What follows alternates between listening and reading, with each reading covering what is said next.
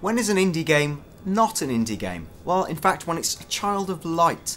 The new game by the creative director of Far Cry 3 and taken through Ubisoft's professional game wrangler. I'm Dan Dawkins for CVG. I'm discussing this topic with Matt Gilman of Games Master, who's reviewed the game. Matt, hello. Hello. Now, why would you say that this isn't strictly an indie game, and what can we expect from Child of Light? Well, I mean, it has the trappings of an indie game. It's quite compact. It's obviously it's a digital download only, but it's very obviously, once you get into the meat of the game, it's been through, like you say, the Ubisoft wrangler. It has the trappings of a much bigger game, something like, say, even as big as Far Cry or a Far Cry 3 or an Assassin's Creed game even. Now, this isn't obviously the scale of like an Assassin's Creed 3. We're looking at what, like a 10-hour completion time for this game? That's right, yeah. You'll be finished in about 10 hours. Now, can you condense to my stupid brain quite what this game is, if you had to pitch it to me in a sentence or two? Okay, it's a Japanese RPG that's not a Japanese RPG. It defies that kind of classification. Okay, so it is a fairy tale. It is a story of a young girl, Aurora, in 18th century Austria. Of course, who at the start of the story slips into a coma, and this whole story, this turn-based battle fueled narrative flows through in this kind of fantasy land which has presumably been created in her mind. And yeah, it's got the kind of JRPG feel to it. It's, like I say, it's got those turn-based battles. It has this cast of characters that join you on the way. You go on quests, and you eventually kind of go through this narrative arc. But it's condensed into this very visually kind of led 10-hour experience, which is almost like a storybook. I think when they were talking before release about how they visually kind of embarked on it, they were looking back at books from the 18th century, right? To look at that kind of visual style. Now, as you play, you do develop new skills. There's like an upgrade tree system of some kind, isn't there? There is. I mean, it's interesting. When you start out, you are this young girl, Aurora, and she has...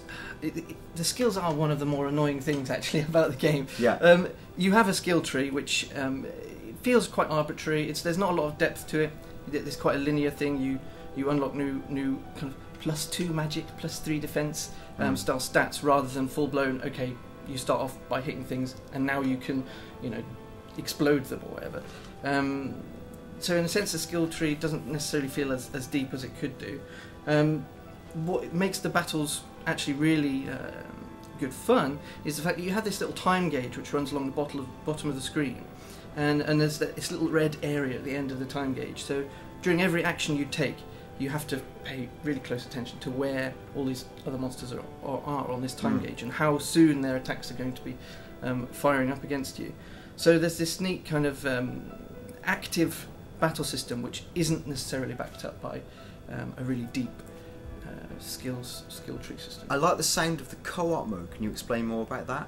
Sure. I mean, I actually played most of the game with members of my family. So you can play the game with one pad, playing as Aurora, and there's this little Firefly character who's controlled either using one of the analog sticks on a control pad or the Wii U gamepad, or even on the PS4 we were using the touchpad. And this little dude floats around the screen, and you can use him to heal characters on the screen, or to collect power-ups that are around the screen, a bit like Murphy from Rayman Legends, okay, or even like the Star mode from Super Mario Galaxy. So is the key player doing like the quote-unquote heavy lifting? Exactly. And the other player. So would this benefit, like, let's say in my scenario, I'm a dad, and I've got a lesser skilled child who might want to play with me. Might this be something we could do together? Exactly, yeah. And I certainly like the idea of the dad taking control of all of the tiny, minute kind of skill tree choices, and then the kid just wafting this Wiimote or whatever around the screen. Okay, well, this sounds great. The game obviously looks great. Who's going to buy it? Who's going to buy it? Is it going to satisfy like classic JRPG fans? I think in terms of the length, no. I think that it is quite a short game, like you say, 10 hours. I think people who are looking for something that's going to occupy them for weeks and weeks and weeks, i.e. traditional JRPG fare, are going to walk away a little bit disappointed. But this is really compact, really nice story, which is well told, although the ending's a bit touch and go.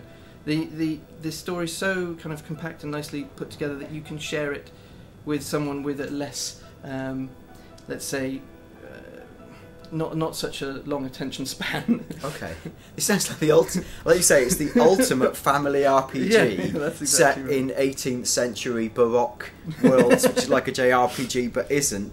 That's really crystal clear. Well, the good news is the game is out tomorrow, the 29th of April. It's out on pretty much every single format. It's out on PC, PS3, PS4, Wii U. Wii U! It's a Wii U game, wow.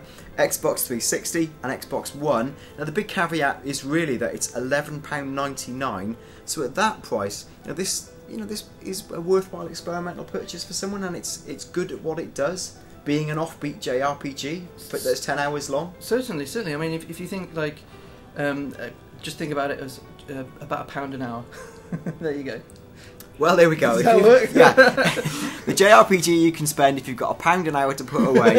You can see it yourself. It looks pretty good. We've given it a whopping what? Well, we've given it an 8. An 8. So it's a good 8 out of 10 experience. Really good value.